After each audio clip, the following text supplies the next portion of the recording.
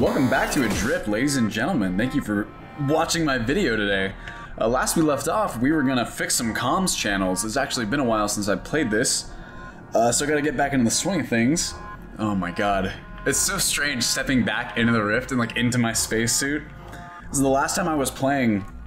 I floated around for quite a bit, like off camera, because I was trying to figure out what to do, if you remember. And I definitely got the hang of moving around. It got to the point where it started to feel really natural, and like maybe I've still got like some of that moving, like doing stuff like this, you know, just like limboing through. See, I just bumped into something right there. But I feel like I have a lot more control over, wow, strange, over kind of like what I'm doing now. But let's see if that kind of carries over, because it's been a couple days since I played this. Yes. I think I'm going the right way. I know there's 3 nodes, right, that we need to fix. This should be, oh, okay, this is one of the nodes. But I didn't really figure out, that's nice, it's floating right here, this hard drive. I didn't figure out what I needed to do inside these nodes. I know that we're trying to take the comms array back online. What's that?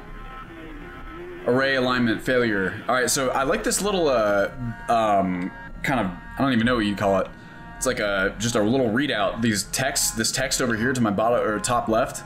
They provide contextual clues as to like what's going on in the specific areas that I'm in, which I think is really cool because it implies that this suit that I'm wearing has, you know, at least some sort of geolocation ability.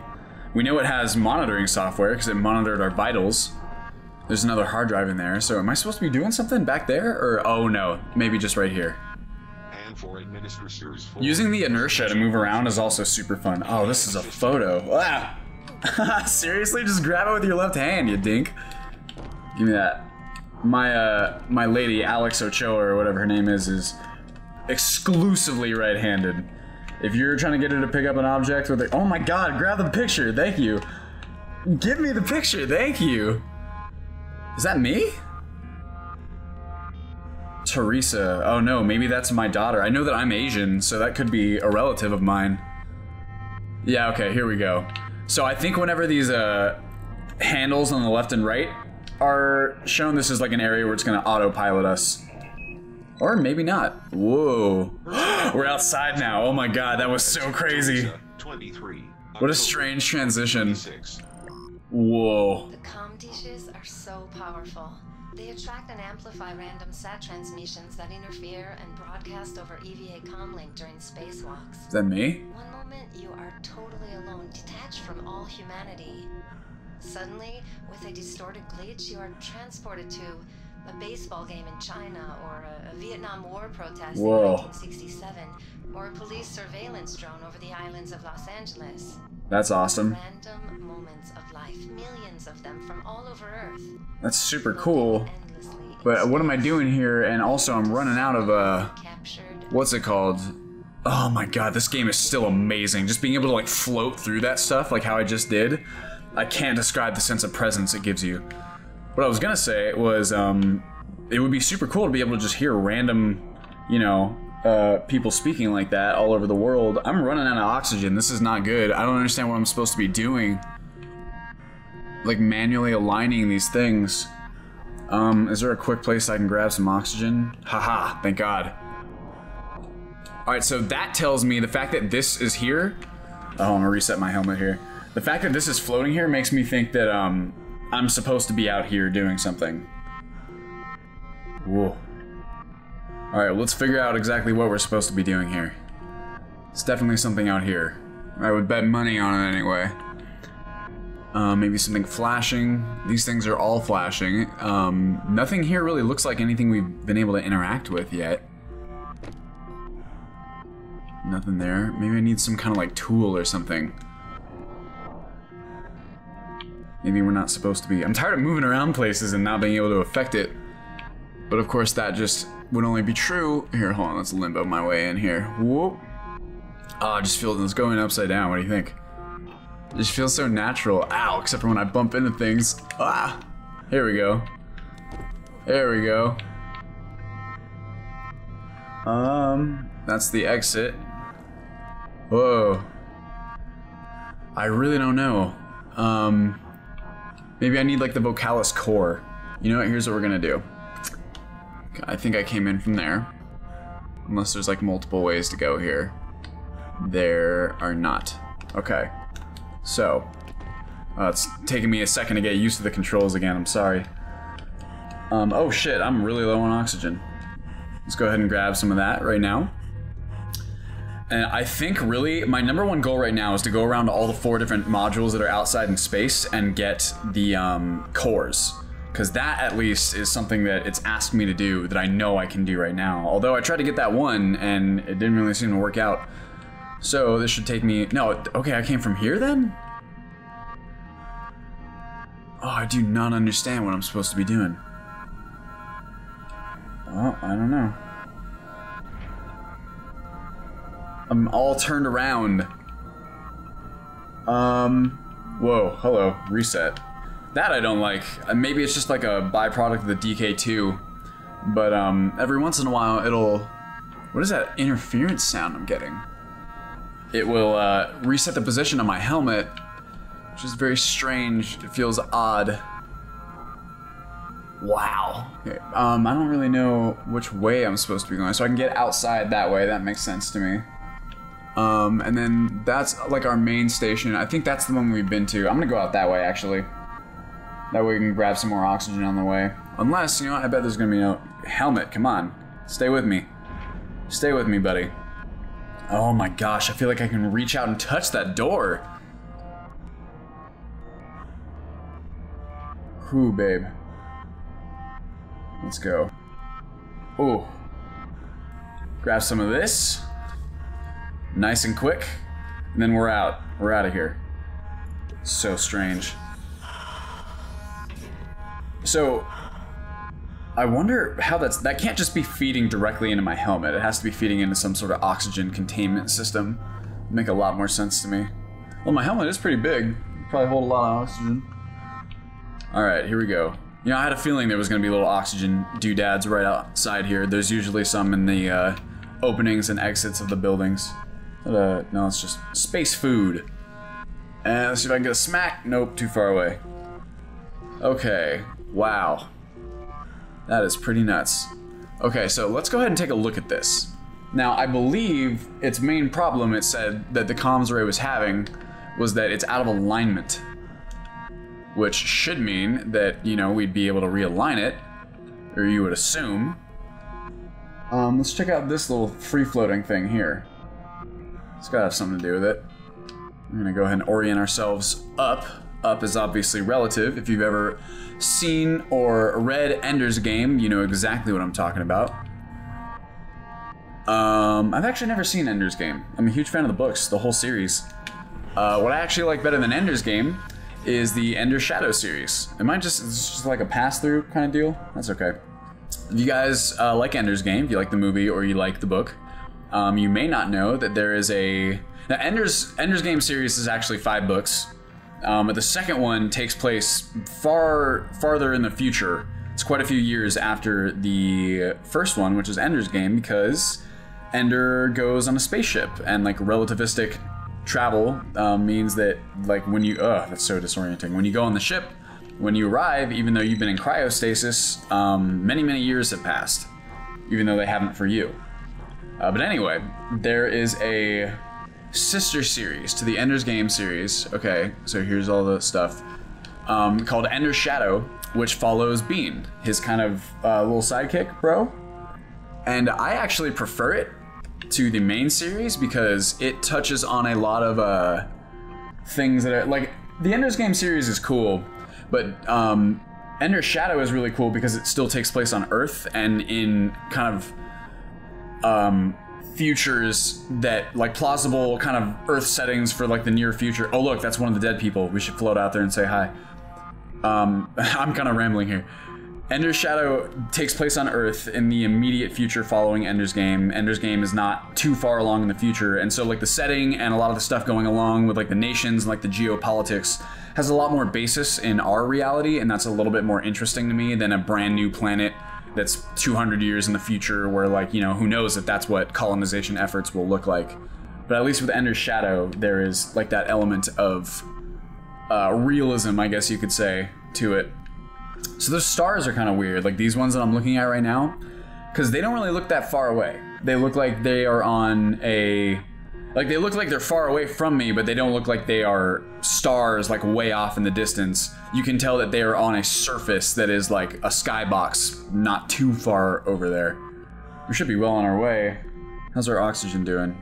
Alright, so I'm gonna go ahead and double back over here, grab some oxygen, and then that's what I'm looking for, is that boy straight ahead. I'm trying to focus my attention on it, because I know that you guys see what I see. So that boy is where we want to go to get our core... what's it called? We need to fabricate another core. So I'm gonna grab this. And I haven't gotten to see any of the dead people yet, and that's definitely one of them down there. So we should go check that out. It looks like there's oxygen next to him conveniently too, so we don't have to be afraid that we'll lose air. So I'm generally going. You can see because of my inertia, I've started using these, like the directors. Oh, wait. So that's marked. You see that? It's marked with a communications thing. So do I somehow move that? I don't have the strength to move that with just me. What if once I get all the cores fabricated and whatever, I get access to like a vehicle that I could use to like fix these things? Because there's one there, there's one here, and in theory there should be 3 of them then. Yes? That would make sense. I could reconnect it there, maybe? Or there? I don't know. Let's see. Maybe I'm not supposed to fix everything. I don't really know what my end goal is here. So there's 1, and then, oh, look at that dead person. There's 2, and then there's a 3rd one over there. I don't really think it matters. And new rights to be won, and they must be won and used for What? the progress of all people. For space science, like nuclear science and all technology, Who is that? has no conscience of its own. Is that JFK? Oh, it is. Alright, take bets as to who this is. Wow, Lopez. Oh, wow, that's actually kind of disorienting. By disorienting, I mean, like, disturbing. Should I be doing something? This really feels like it's a dead person floating in front of me. Oh, whoa, that was not what I meant to do. I'm so sorry. That was pretty cool, though, I gotta admit. You reacted much like I imagined a body would. I'm gonna save him just so he doesn't burn up in the atmosphere. Is there a way for me to, like, collect his body? I feel like there should be. Wow, this is really surreal, guys. I can't really describe it. So, in theory, if I slow up here... Has he stopped? No. Wow. Whoa. No prejudice, no national conflict in outer space as yet. This is, Its hazards are hostile to us all. This is actually, a more moving experience than I thought it would be. And its opportunity, I didn't really think about it at all. may never come again. But why some say the moon? Something about seeing this body just free-floating like this, and with this planet in the background. 35 years ago, This is really something else, guys. This is, I'm feeling a little touched right now. we choose to go to the moon. There's a, We choose to go to the I can't remember who said it. Maybe it was like Buzz Aldrin. There's a really, cool quote. Or maybe it was just someone who went into, you know, low orbit for a little bit. What happened to that oxygen? I'm gonna need it pretty quick here. Who said that, someone asked this person, whoever it was, who had been into low orbit space, how he felt and if it had changed, you know, his perspective on anything. And instantaneously he was like, no, definitely, like your perspective instantly shifts, and kind of the things that seem like such important issues seem so, I don't want to say insignificant, because he's speaking specifically in reference to things like you know, politics and international kind of conflicts and things of that nature. But he said that who was it? Maybe it was Buzz Aldrin, I don't know. But he said that you kind of immediately adopt this almost global mindset where you just, it's humbling. It's probably one of the most humbling things you could ever experience. Wow. Just to be up over our planet, our one infinitesimally small planet. Well, I can't speak when I'm in this thing. That, you know, if you think about it, it's like everything anyone has ever done is... Okay, let's see, I gotta, before I go off on this little rant, I gotta make sure I'm going in the right... Oh, there's another dead person over there. Am I gonna be able to make that? Am I going the right way? I'm still floating. Alright, let's hope we have enough. But anyway, what was I talking about? Oh yeah. You look at like these planets, right? And you look at something like Earth from a perspective that makes it look so much smaller than what we're used to seeing, because obviously most of the time we're on the ground, and we don't really get a view of the planet like that. It's like everything that has ever happened in the history of human civilization, every person who's ever lived or conflict that's ever occurred, everything that's ever mattered to anyone in the history of the planet, all of it happened on this one little blue dot that is just this grain of sand in this massive, unfathomable nothingness. And I mean, I shouldn't say nothingness because there's a lot of stuff in it, but I mean that in the scale. And it's humbling, you know, or so I imagine it would be. It's not like I've ever actually been to space, but I'm really digging this experience because this is about the closest I think I'll get, at least for quite a while. I would love to go into space. I wouldn't say it's ever been one of my dreams to go into space, in the sense that I need to make sure I'm going the right way here. Try not to use my oxygen. Here I can see my velocity tells me to go that way. Anyway, I wouldn't say it's my dream to go into space. I've never felt that sort of compulsion that people who describe space as being their dream seem to feel. But I'm obviously very interested to go there. If someone said, "Hey Dylan, do you want to go into space?" I would definitely take them up on that offer. It's funny the way dreams work like that. It's funny the way that we decide as people how to spend our lives, you know, and like the kind of the essence of a dream and what that means to different people. I mean, typically speaking, and a lot of people don't get to follow their dreams, and it's a real shame. But that's kind of a discussion for another time, a little bit too heavy to get into. I mean, hey, you know, the way I like to see it. Well, so a good example right now, I feel like I'm following my dream in making this channel. It's something I've always wanted to do, something I'm very passionate about, and in a way, and not even in a way, directly, that means you guys are also a part of my dream. And you're a reason, the fact that you, whoever you are, sitting there watching this right now, you have an active role in making my dream come true. And that's why whenever you hear me say how grateful I am for all of you guys out there, I'm not fucking around. I really do mean it. You're making my dream a reality, so thank you for doing that. Hopefully you're getting something out of it as well. I can clearly see the ruins of the Great Barrier Reef. Oh, cool. One of the 7 natural wonders of the world. An ecosystem created entirely by billions of organisms. A living world within a living world. Yeah. And yet, as I look down upon the wonder of all known creation, I feel nothing. Earth is no longer my home.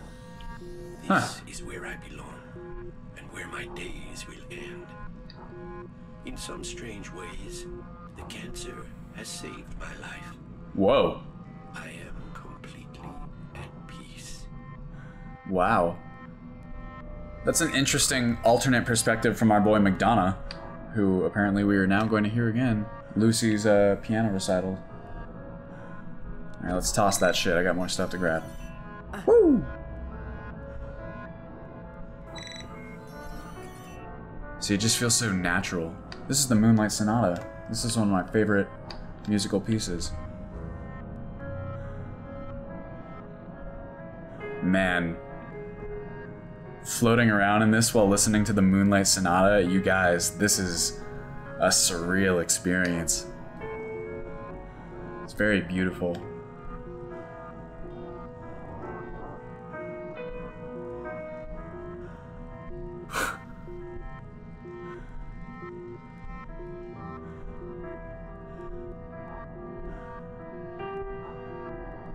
Hope you don't mind if I take a moment of silence here, but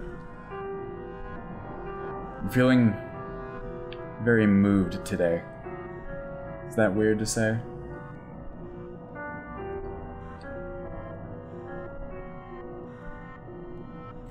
Here we go. I'm gonna need some oxygen pretty quick here.